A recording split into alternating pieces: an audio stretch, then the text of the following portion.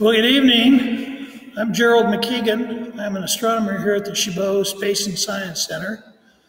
Chabot Space and Science Center is on Skyline Boulevard up in the Oakland Hills. Oh, it looks like now we've started. Okay, let's try one more time here. Good evening. My name is Gerald McKeegan. I'm an astronomer here at the Chabot Space and Science Center. The Chabot Space and Science Center is in the Oakland Hills on Skyline Boulevard. Now, normally we open the observatories on Friday and Saturday night here at Chabot and let you look through our three big telescopes. But unfortunately, because of the coronavirus situation, we can't bring you to our telescopes. So we thought it'd be a good idea if we brought the telescopes to you. So we're going to tell you a little bit about one of our telescopes and a little bit about how that telescope was involved in one of the great Apollo missions. So to get started here, you see a telescope behind me here. This is the telescope we call Rachel. We give all of our telescopes names. This one is Rachel. Rachel was built in 1915, and it's a 20-inch refractor. It's a pretty big telescope. In fact, it's the longest telescope we have here at Chabot. In fact, I'm going to tilt the camera here so you can get an idea how big it is. You see it goes quite a ways up there. Now, looking at it this way, you probably don't get a good sense of its size. So I'm going to go over to the telescope and let you see how big it is compared to me. I'm 6'1", so you can see how big it is. The telescope is a 20-inch refractor. So that means the diameter of the telescope is 20 inches. This is a refracting telescope, so it has a lens at the front end, and there's a long hollow tube, and at the back end is where the eyepiece is. So 20 inches in diameter, 31 feet long. Now, Rachel can be moved by hand. In fact, it's the only way we can move it. Rachel is not computer controlled, so when we want to point the telescope at an object, we have to move it around by hand. And you can see it's very easy to move. In fact, the telescope is so well balanced on the pier that I can push it with one finger. And the neat thing about that is the part that I'm moving weighs 4,000 pounds. So it's a lot of weight, very well balanced on the top of the pier. The telescope, like I said, when we want to point it at an object, we have to move it by hand. Once we get on that object, we have to move the telescope to compensate for the Earth's rotation. So the Earth rotates once a day. The telescope has to rotate at the same speed, but in the opposite direction. To do that, today, we use an electric motor that's on the telescope. It's up near the top of the telescope on the pier. But back in the day, when the telescope was first built, they didn't use an electric motor. They did it with a mechanical drive. It was like the drive on a grandfather clock.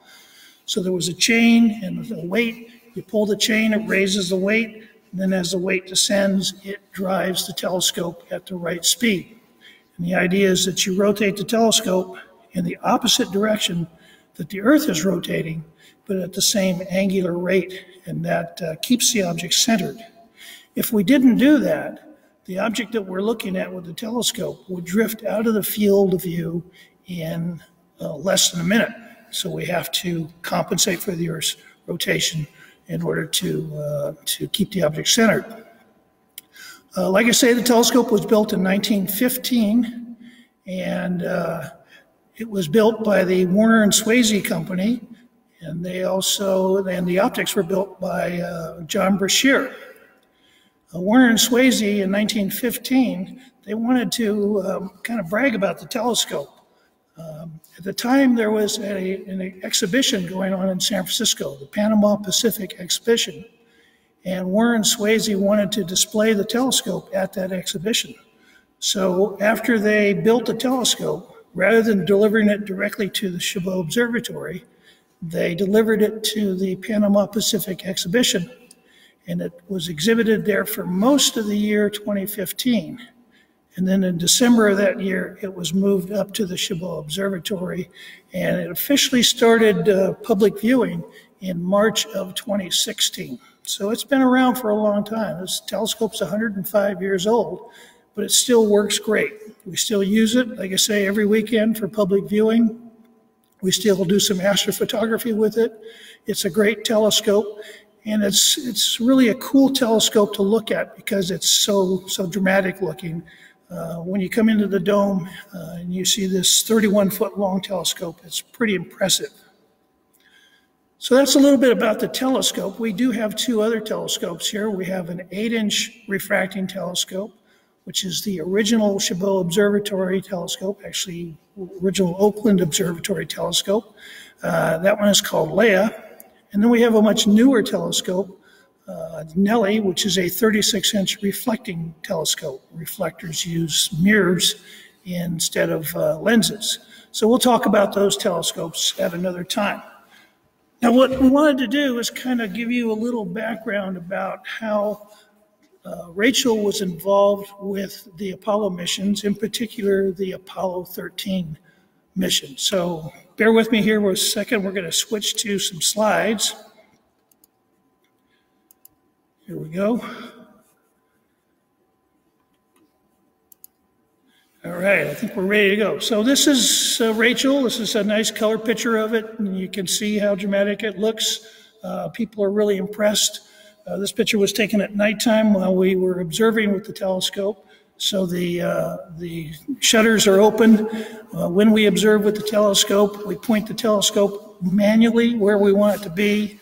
Once we get it locked down, then we move the telescope, or rather move the shutters to line them up with the telescope. And over the course of the night, as the object is moving across the sky because of the Earth's rotation, we periodically have to move the shutters to catch up with the telescope. The telescope, like I said before, is moving automatically. The dome does not move automatically, so periodically you'll see us repositioning the dome to keep the telescope looking through the dome rather than looking at it. Here's a close-up of the telescope, the back end of the telescope. This is where all the business happens. Eyepiece, we use the eyepiece you see there is an old style eyepiece. When we do public viewing, we use a much more modern eyepiece. When we do astrophotography, we take the eyepiece off and we put a camera on in its place. Now you notice the craftsmanship. Back in 1915, they were a lot better at doing craftsmanship. So they didn't just make the telescope functional, they made it look good as well. So there's lots of brass components on it, actual wood components and so forth. Makes it look really classic.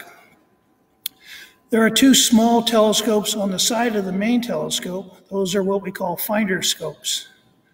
The finder scopes have a much wider field of view. The main telescope, when you look through it, its field of view is very small. If you imagine holding a soda straw in your hand at arm's length and looking through it, that's about the size of the field of view of the main telescope. So when we're trying to find an object, because we're searching around manually, it's good to have other telescopes with a wider field of view to help find the object that we're looking for. That's where those finder scopes come in handy. Now, this is what the telescope looks like today, but this is what it looked like back in 1970. And 1970 was in the middle of the Apollo program, the Apollo moon landing programs. And it turned out that Chabot and Rachel, and actually all of the telescopes here at Chabot, were involved in helping to track the Apollo spacecraft during their flights to and from the moon. This is the location where it was at that time. Like I said earlier, Chabot is up here on on Skyline Boulevard, Redwood Ridge in the Oakland Hills. Previously, it was down on Mountain Boulevard, down in the Leona Heights region of Oakland. And this is the building it was in. You see two domes there. The one on the left housed the 20-inch refractor, Rachel, and the one on the right housed the 8-inch refractor, Leia. At that time, we did not have the 36-inch reflecting telescope. That wasn't built until after we moved up to the Skyline Boulevard site. So let's talk a little bit about Apollo 13. I'm going to give you kind of the short version of our story. I wanted to let you know that a week from now, actually on Saturday the 25th, another individual is going to give a more detailed presentation, Dave Rodriguez, who is in the East Bay Astronomical Society. He's going to give a much more detailed and personal view. He was actually involved in some of the things we're going to talk about tonight, so you want to be able to check in with that as well. So, Apollo 13, often called a successful failure. Apollo 13 took off on April 11th, 1970, and the plan was to take 3 astronauts to the moon, orbit around the moon. 2 of those astronauts would get into a separate vehicle called a lunar module, go down to the surface of the moon, collect samples, wander around for a while, and then return to the mothership called the command module, and then fly back home. That was how it was supposed to be. And for the first couple of days of the flight, things went pretty well. But then on April 13th, 55 hours and 53 minutes into the flight, things went bad. And you've probably all seen the movie or heard at least the expression, "Okay, Houston, we've had a problem." That was spoken by the commander, Jim Lovell.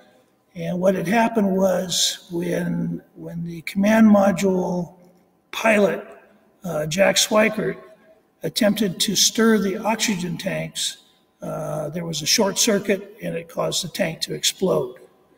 Now, the electrical power for the command module came from fuel cells, and the fuel cells used oxygen as part of their fuel to generate electricity. And unfortunately, when the tank exploded very quickly, they lost their fuel cells, and they were living on batteries from the command module. That was not a good deal. So after a few hours of trying to figure out what they were going to do, trying to recover, they eventually realized that there was just no way that the command module could continue to operate, that if they didn't do something quick, they were going to run the batteries down and there'd be no way for them to return to Earth. So the crew moved into the lunar module. The lunar module was designed for 2 people, but for the remainder of the mission, it was the lifeboat for all 3 astronauts. It was still attached to the command module, and I'm going to show you in a minute here what that all looks like so you'll get a better idea. But that's where they lived for the remainder of the mission up until the time it was time to re-enter the Earth's atmosphere. On April 14th, a little later on, they fired the descent engine of the lunar module to put them into what was called a free return trajectory. Now, the lunar module's descent engine wasn't designed for this. It was actually designed for landing on the moon. But because they had lost power in the command module and because the oxygen tank in the service module had exploded, they could not use the engine that was in the service module. And so they had to use the lunar module descent engine to put them into a free return trajectory. Their normal trajectory would have taken them and put them into orbit around the moon. The free return trajectory just put them into a loop that went around the moon and came right back to the Earth. And I'll show you a little bit more about that in a second here. It was a pretty hair-raising few days, but eventually on April 17th, exactly 50 years ago today, the Apollo 13 crew returned safely to the Earth. Now I want to switch back to the live view here if I can. There we go. And I'm going to show you, I've got a model here of all these modules that I'm talking about. So this is the service module and the command module. So the service module is this long section here, and the engine at the bottom here is what they were supposed to use to put themselves in the correct trajectory as they orbited the moon and returned to the Earth. Unfortunately, an oxygen tank in the side of the service module exploded. It actually blew out the side of the service module. And so it was pretty much useless after that. On top of the service module, this conical shape here, that's the command module. That's the primary home for the astronauts, or was supposed to be the primary home for the astronauts. The spacecraft, as it was traveling to the moon, was attached to the lunar module. Excuse me. So I can attach it here like this. I don't know how well you can see that, but this is how they were flying to the moon. Now, my model has the landing legs extended on the lunar module. As they were flying to the moon, the landing legs were retracted, so that's the only difference. But what happened was they had to come out of the command module, go into the lunar module, and stay there for the duration of the flight. Excuse me. Okay, back to the slides here. All right, so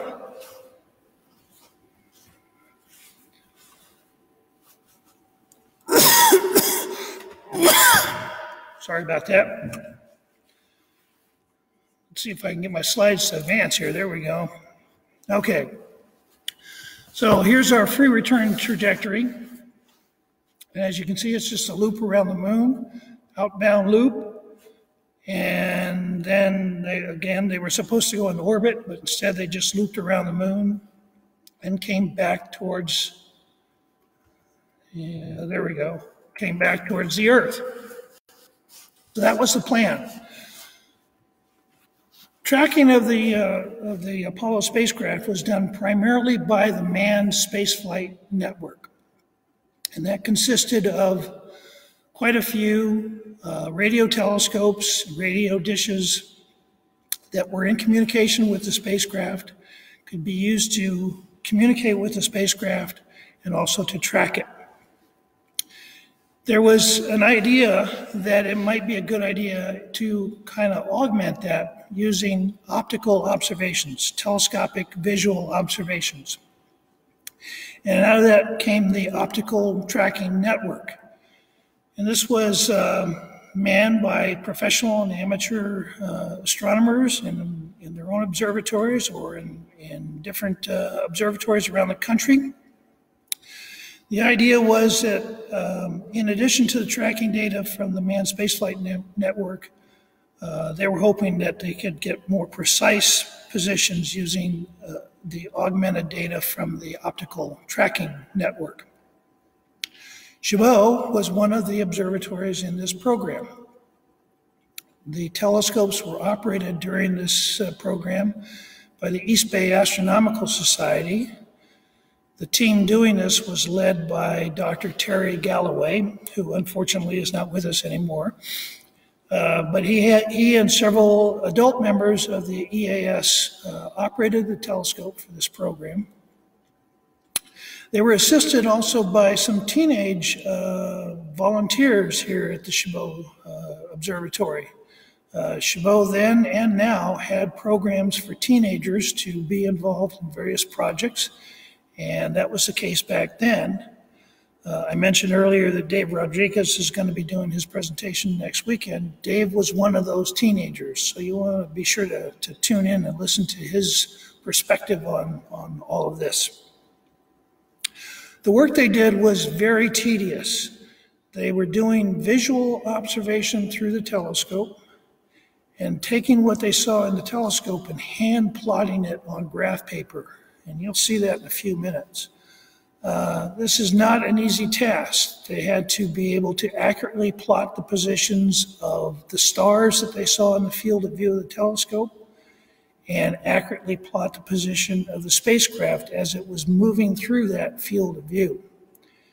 And doing that all by hand, in addition to moving the telescope itself by hand, was pretty tedious project. There were no laptops or personal computers back then, no digital cameras, so this was all done visually, looking through the telescopes and plotting on paper. Once again, this is the trajectory, the free return trajectory. As the spacecraft was returning from the moon, there came a time when they needed to make one last critical burn of the LEMS engines prior to re-entry into the Earth's atmosphere. When they did this, it was very critical that they got it just right. If they entered the atmosphere at too steep an angle, they would burn up. If they entered the atmosphere at too shallow an angle, they would bounce off the atmosphere and go back out into space. And if that happened, they had no way of getting back to the Earth. So it was really important that they get this just right. Now you see a little green arrow up the top here. That's approximately where they were at the time they needed to make this last burn. They were about 5 hours away from re-entry. But they needed to make sure that they calculated the exact time of the burn and the exact duration of the burn. And there was a feeling among NASA that augmenting the manned spaceflight network data with some visual observations would help to make sure they did that just right. So NASA started polling the observatories, and they discovered that the only one that had clear skies was the Chabot Observatory. So NASA Ames Research Center contacted Chabot and asked that they provide a position of the spacecraft at exactly 0600 Universal Time on April the 17th. Now, the mission is working on Universal Time, which is at that time was 8 hours different than Standard Time, Pacific Standard Time. So 0600 Universal Time on April 17th was 10 o'clock p.m. Pacific Time on April 16th. Now, some of you are saying, hey, wait a minute, we're on daylight saving time on April 17th, so how could it be 8 hours different? Shouldn't it be 7 hours different? Well, actually, in 1970, daylight saving time didn't start until the end of April rather than the end of March like it does now. So they were still on standard time, so it was still an 8-hour difference. So the instructions that they were given was if they were able to find the spacecraft and plot its position at the exact time they needed it, they were to report that via the Astronet telephone network. The Astronet network was their version of what we would say now as the internet. That was how they contacted each other. They talked by phone to all the different observatories and to NASA. So they were to report to Houston the coordinates that they came up with using the Astronet telephone network. This is what they had to work with. So they look through the telescope, they see a field of view. If they're lucky, they've pointed the telescope in the right direction so that the approximate position of the spacecraft was in the field of view. Once they did that, they then had to identify all the major stars in the field of view and plot them on graph paper. So they see the stars, they know approximately where they're pointing, and they look up the coordinates for the brighter stars in the field of view and plot them on graph paper, try to accurately plot them on graph paper to represent the X and Y coordinates of the field of view. Astronomers use a coordinate system similar to the GPS system, and I'll show you that in a minute, and it's just a way of identifying locations in the sky. So they had to identify the stars, figure out where the stars were, plot them on graph paper, then look again through the telescope, find the spacecraft, which would be moving through the field of view, and at the exact time requested, note its position relative to the stars, and then very quickly plot that on the graph paper. So I'll show you what that actually looks like here. This is an image of the actual graphical plot of the data that they gathered on the night of the 16th of April here in California on the 17th mission time. And you see a scale across the bottom. That bottom scale is the east-west scale, what astronomers call the right ascension scale. The vertical column on the left is the north-south scale, what we call declination. And star coordinates are given in right ascension and declination. And so looking through the field of view of the telescope, they plotted the positions of the stars. And so you see all these little dots here, those are the stars that they plotted. And then they looked again through the telescope and plotted the position of the spacecraft as it moved along, and that's what you see here. The critical data they needed was the position at exactly 0600. So that data point right there is the position at 0600. You kind of get an idea what it looked like without and with the red circle here. And it turned out that their position data was very good. It was actually a little bit better than some of the data they were getting from the manned spaceflight network. So it was useful data. Once they got that data, they got on the Astronet phone network, reported it to NASA, and then NASA used it to compute, along with all the data from the Manned Spaceflight Center, or the Manned Spaceflight Network, they used it to compute the time of the burn and the duration of the burn. So this is an image showing the actual timeline of the mission. These are the last few hours of the mission. And I've inserted into it the point at which Chabot got the data for the position. And you see it was several hours, actually about almost 7 hours before they actually did the mid-course correction. But of course they had to get the data, do the calculation, figure out the timing and the duration, and then the mid-course correction burn was actually done about 7 hours, a little less than 7 hours after those data were gathered by Chabot. 5 hours after that, the spacecraft re-entered the Earth's atmosphere and splashed down in the Pacific Ocean, and the spacecraft was recovered. The astronauts were safely recovered. You notice that the astronauts are not wearing those full-body protective suits that you saw the Apollo 11 and Apollo 12 astronauts wearing. Those suits were to protect folks on Earth from any microbes that the astronauts might have brought back from the moon. But since Apollo 13 astronauts did not land on the moon, they did not need to wear those protective garments. So they were recovered on a helicopter, brought back to the USS Iwo Jima, and you see them here getting off the helicopter. To 3 very happy and very safe astronauts safely returned from a very harrowing experience in space. And we'd like to think that their return was at least a little bit in part due to the work done on Chabot's 20-inch refracting telescope, Rachel. Okay, well, that's our story. What I'd like to do now is switch back to live view here if I can.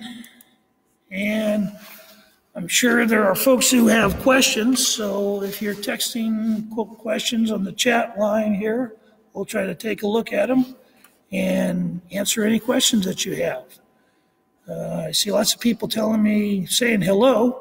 If anybody has any questions, go ahead and type them in and I'll be glad to answer them. Looks like I've stumped the stars here.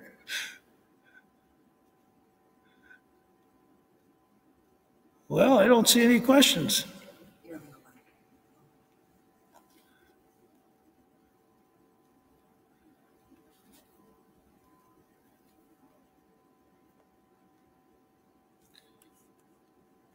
Let's see. Oh, I see what's going on. I need to scroll down here. There we go. All right.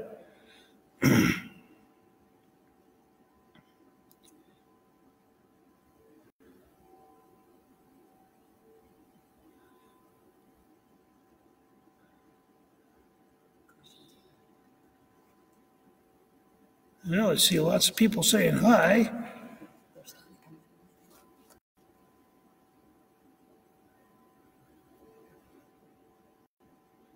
And a few people saying they're home alone bored, so hopefully this is taking a little bit of the boredom out. Okay, here's a question from McKinley, age 7. He asks, how did they get through the atmosphere with a parachute? Well, initially they entered the atmosphere without a parachute. By the time it was time to enter the atmosphere, the only part of the spacecraft that was left was the command module. There's this conical section here.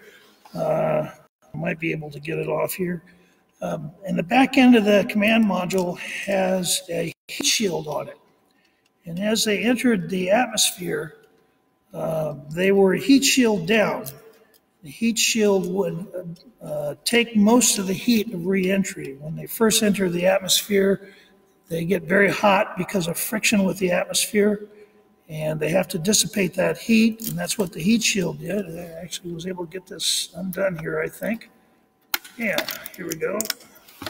All right, so by the time they returned to the Earth, the only thing that was left of the spacecraft was this part right here.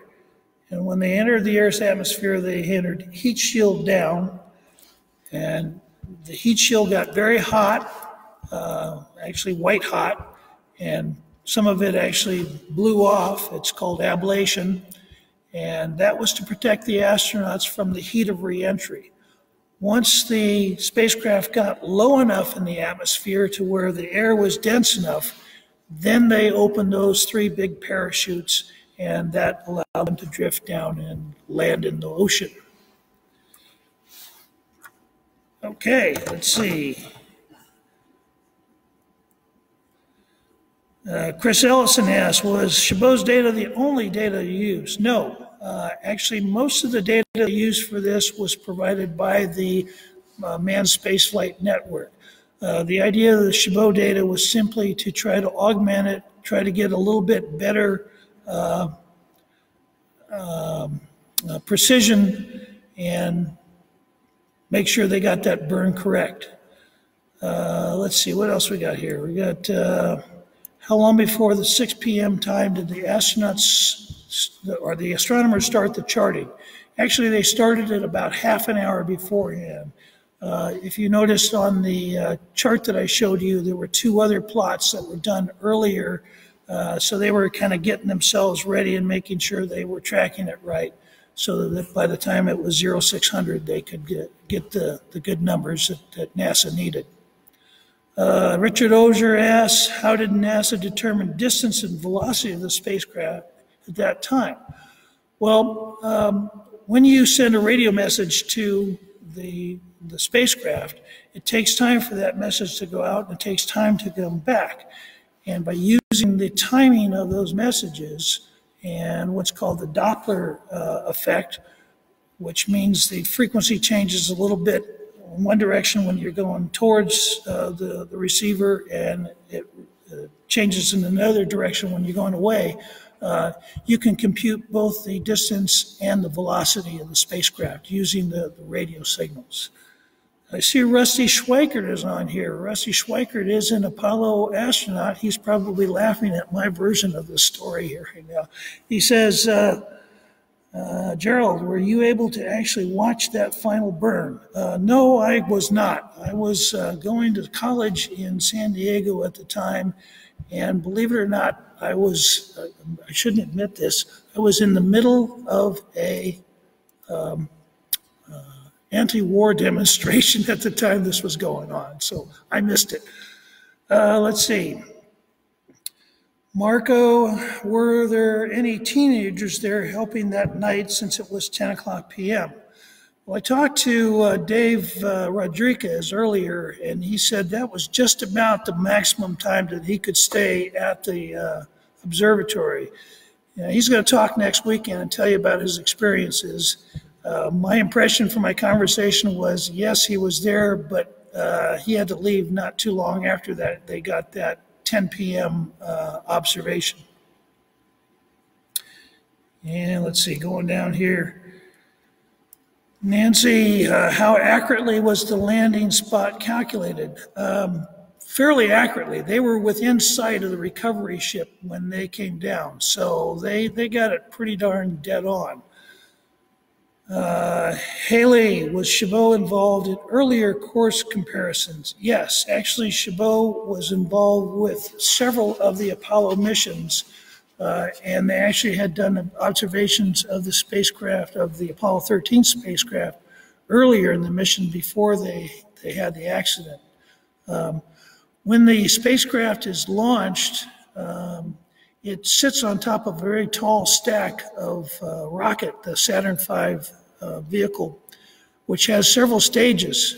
And the last stage actually holds the lunar module inside a casing. And when it's time for them to attach the command module to the lunar module, the command module actually detaches, turns around, and then comes back in and connects to the lunar module.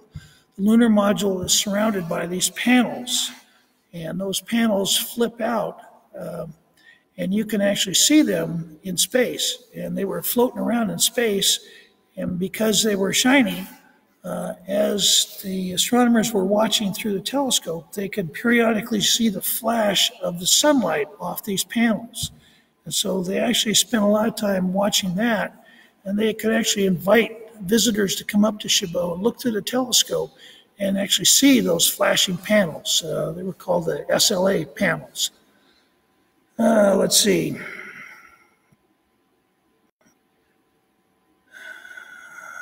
Cliff asks, how many other sites sent NASA numbers, or was Chabot the only one? I'm not sure how many total sent the data. I did read a paper. It mentioned quite a few, but it sounded like some of them only were involved in one of the missions, others were involved in several. So I can't really answer that question for you. Sorry. Russell asks, I read that Tom Hanks helped with this. Was he one of the students helping at Chabot? Tom Hanks was a teenage volunteer at Chabot, but my understanding is he was not actually involved in the Apollo observations. But he was a teenage volunteer at Chabot. He was a student at Skyline High School. So, we like to claim a little fame there because Tom Hanks was once involved with our organization. Cynthia asked, maybe resume Friday nights post-lockdown? Well, we're talking about it. We may have to do that a little differently than we've done it in the past. In the past, we always had people lined up close together. When and if we are able to resume observations through the telescope, we're going to have to do it a little differently. In fact, I'm having a meeting with some of the telescope operators next Wednesday, and we're going to talk about how we're going to work that out. But yes, we definitely hope to resume both Friday and Saturday night observing sometime after all of this craziness ends. Yeah, let's see here. Rick Taft, did NASA provide coordinates for the initial pointing of the telescope? Yes, there was an organization called Belcom, and they were computing the position of the spacecraft and providing that to all of the observatories that were involved in this program. And that allowed Chabot to get the telescope pointed in roughly the correct direction. Yes, they did get it, data. Belcom got their data from NASA, from the flight plans, and then they were able to compute an orbit in the rough position of where we should look for the telescope or for the spacecraft. And then the astronomers pointed the telescope there. They had to search around a little bit until they spotted it. Let's see, is there still a connection to NASA? Well, yes, we are still associated with NASA. We still associate with NASA Ames Research Center. In fact, there's some new things that are begun to be coming up, which I can't tell you all of it just yet, but eventually we're going to have a much closer relationship with NASA Ames Research Center. But we also use one of our telescopes here, the 36-inch reflectors. We use it for searching for and tracking near-Earth asteroids. And that data eventually goes to NASA. It goes first to the International Astronomical Union's Minor Planet Center. They crunch the numbers and combine it with the data from other observatories. And then the results go to NASA's JPL, Jet Propulsion Lab down in Pasadena. Let's see. From Chiara, age 10. How old is the telescope used to plot the reentry? So the telescope we used was the telescope you see behind me. This is Rachel, and Rachel is 105 years old today.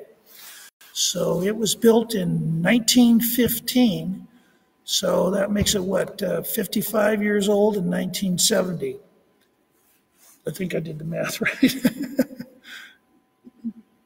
Let's see here. Who else we got? Okay, question from Chris. Was Chabot data the only data used? Actually, I think we already answered that. No, it was not. It was combined with data from the manned spaceflight network. Amanda, I'm impressed that the telescope is 100 years old. It's actually 105.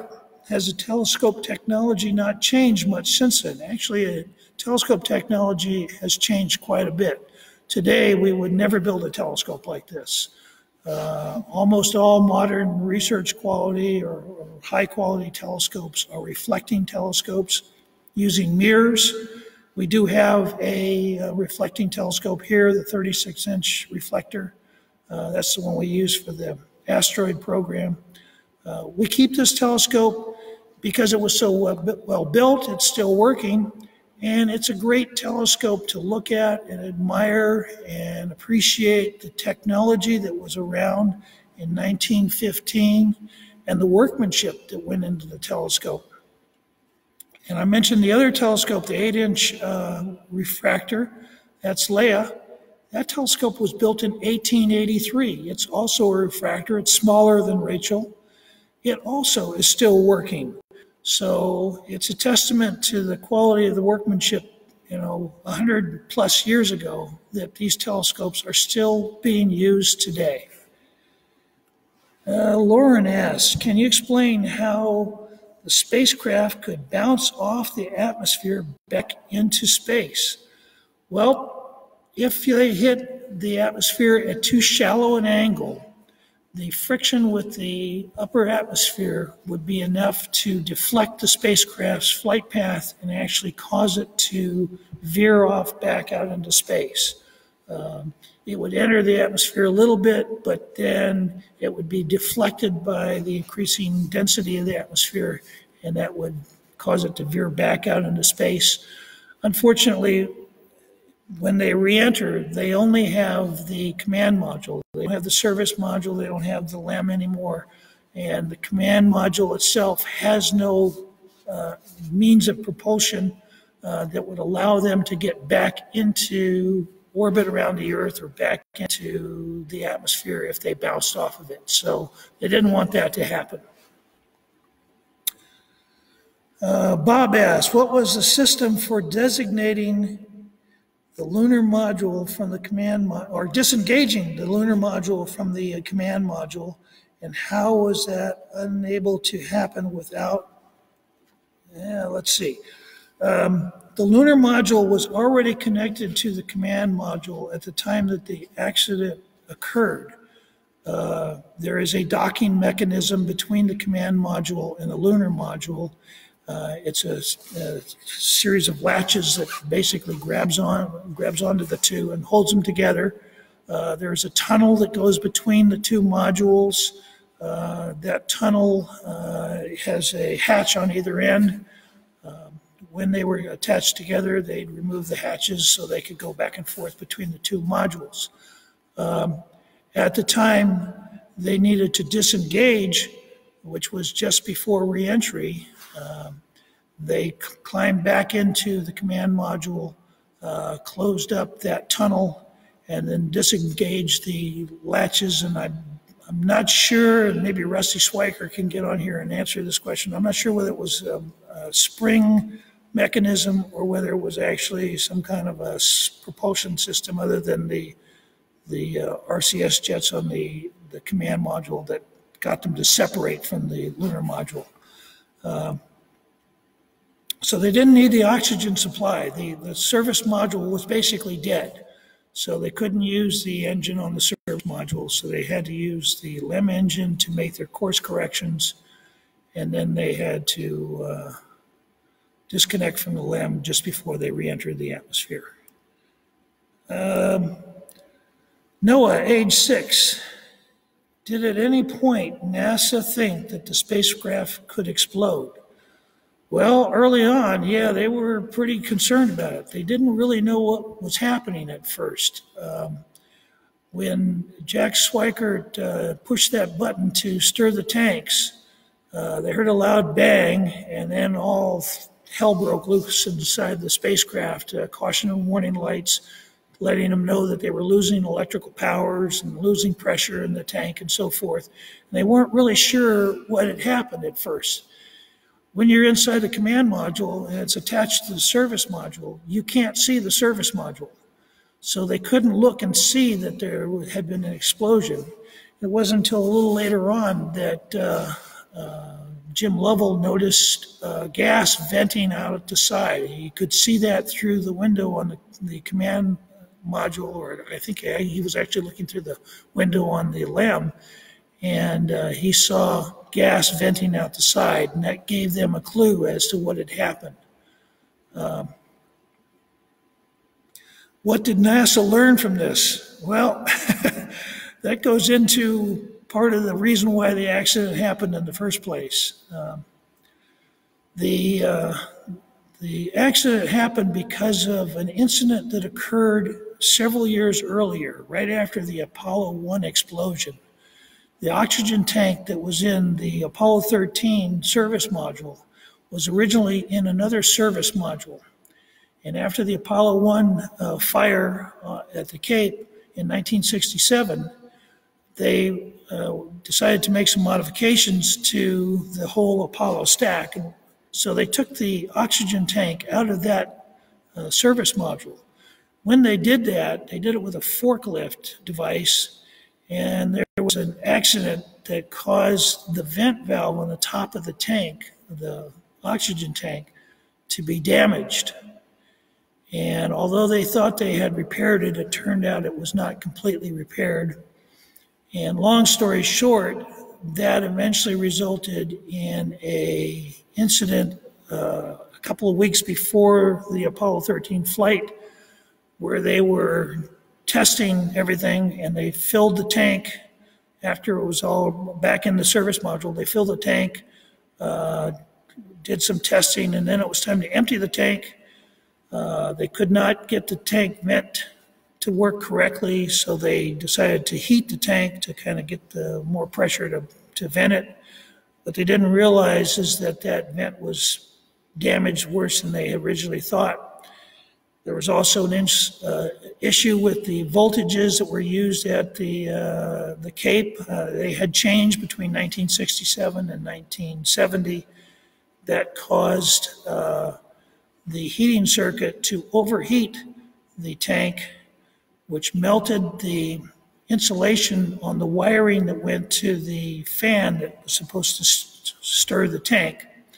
And that was not detected until Jack Swikert pushed that button and got a short circuit inside the tank, and that caused the explosion. So it was more of a quality control lesson that they learned, but they also learned that they could figure things out even in an emergency. I think one of the outstanding things is the cooperation between mission control and the astronauts in trying to recover from a pretty serious situation, a life-threatening situation. And it's to this day considered one of the finer moments in NASA's history. Let's see, Michelle asks, is the Chabot telescope still an active telescope? Well, like I say, Chabot telescope is still being used for public observing. Prior to the coronavirus shutdown, we were opening these telescopes every Friday and Saturday night. Weather permitting, we'd invite people to come up and take a look through it. Let's see, Cynthia, what is Tom Hanks' connection to the Chabot Observatory? Well, I mentioned that earlier. Tom Hanks was a teenage volunteer at Chabot for a while. To my knowledge, he was not involved in this particular program, but he was a teenager who came up to Chabot. Okay, how are we doing on time here? We're getting pretty close to our 9 o'clock time. Excuse me, I'll answer a few more questions here. Elsa asked, was Conrad part of the crew? I believe Conrad was here, but I don't know that he was part of the observing crew, at least not for the Apollo 13 mission. I've got a write-up at home done by Terry Galloway, and he does not mention Conrad, so I don't believe he was involved, although he might have been one of those teenagers. What was the range of the temperatures experienced by the astronauts? Well, normally the interior of the spacecraft is a very comfortable room temperature. Because they lost power to the command module, the heating system in the command module was no longer operational. So after a while, it got very cold. The lunar module was not designed to provide a comfortable environment for that much space. So it got pretty cold inside the spacecraft. And if you watch the Apollo 13 movie, you'll see it got so cold they were actually getting ice on their instruments.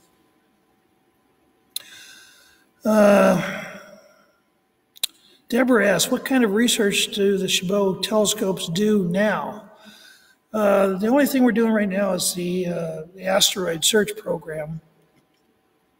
And we do that with the 36-inch telescope. This telescope was involved, Rachel was involved for a time in the exoplanet program, but that's not happening anymore.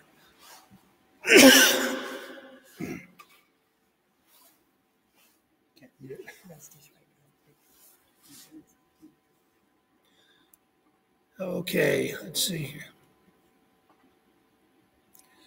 Kind of scrolling down here, I'm being told that Rusty answered the question. Oh, he says it's as far as why the command module would skip off the atmosphere and go back out into space. He says it's like skipping a stone off the surface of a lake. And let's see. And he says that it was a spring that was involved in detaching the lunar module from the command module. That's kind of what I thought. Okay. Question here, very good question. How do I donate to Chabot? Well, if you go to Chabot's website and look around, you'll find a donation page. And we could very much appreciate donations right now. Because we are closed, like everybody else, for the coronavirus shutdown, Chabot is not getting any revenue right now. And so anything that folks can do to help out, even small donations, would be very much appreciated. We've had to let quite a few people go. We have been able to participate in the SBA program to bring them back. But that gives you an idea how tight our budget is right now. So any donations would certainly be appreciated. And again, just go to the Chabot website, chabotspace.org. Chabot Space is all one word. And if you look around on the website, you'll find a donation page. And please have at it, donate all you can. We appreciate it. Okay, a couple more questions here, and then I think it's going to be time to wrap it up here.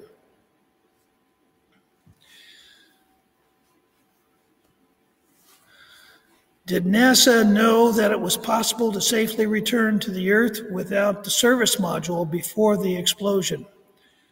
I suspect they really had never thought about it that way. It was quite a surprise, and you know, after thinking about it for a while, they realized they could use the engines on the lunar module to do most of what they needed to do. And that actually turned out to work pretty well. But as far as I know, they had never done any kind of a simulation where they were not able to use the service module and they had to get back using the LEM. So I think that was a new experience for them.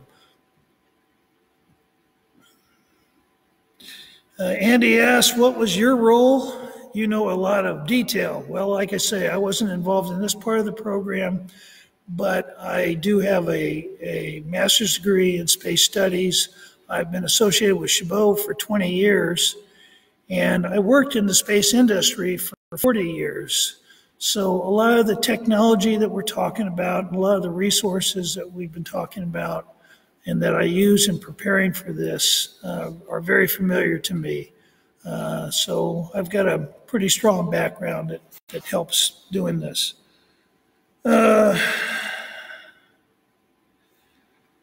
What steps are taken to avoid the buildup of static electricity on the spacecraft? That's a good question. All of the spacecraft metal components have to be electrically grounded, if you will, so that any static charges that build up can be dissipated across the structure of the entire spacecraft. That's still an issue today. One of the things I did in my career was work on a lot of satellites, and there's a lot of effort that gets put into dissipating static electricity, and basically every component has a way of grounding it to the structure of the spacecraft, so static electrical charges that build up get very quickly dissipated.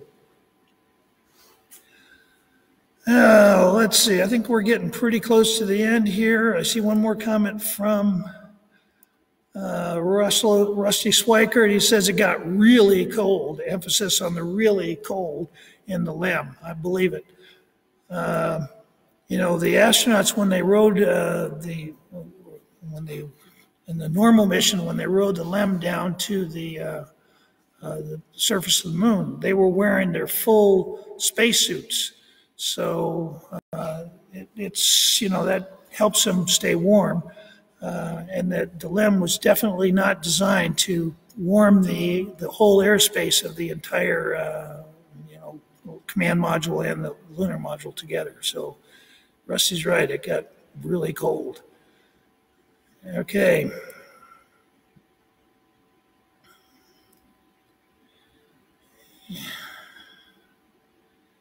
And let's do one more here.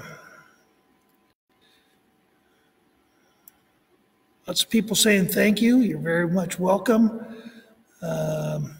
Oh, here's a comment from our membership manager, Eric Kabanach. And he reminds us that another option for supporting Chabot is to join as a member of Chabot. And again, you go to the website to do that, get lots of privileges if you're a member, and that's another way you can support Chabot. So I think we're getting pretty close to the end here. I think it's time to wind it up. I want to thank everybody for their attention, and I want to remind you again that on the 25th, next Saturday, Dave Rodriguez, who was one of those teenagers involved in this program, will be also giving a presentation. He's going to go a lot more detail about how they actually did it and his own personal experiences and impressions of that event. So again, thank you very much. Hope you folks all have a good evening. Don't forget to wash your hands after you're done with your computer. And stay safe, stay home, and we'll catch you next time. Good night.